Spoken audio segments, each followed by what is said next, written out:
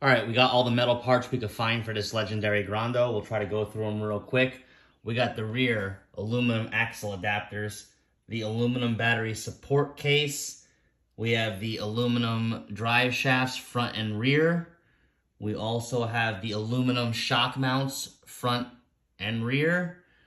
We also have the RX and ESC support. We also have the aluminum steering arms down there on the actual wheels. We also have the aluminum upper link holders, a 35 kg steering servo, which works fantastic. We got the 5200 milliamp 3S LiPo, metal bumpers. It is the stock transmission and the stock gearbox, but it does phenomenal with the upgraded battery. We are continuing to upgrade it. Head over to the channel for the full video.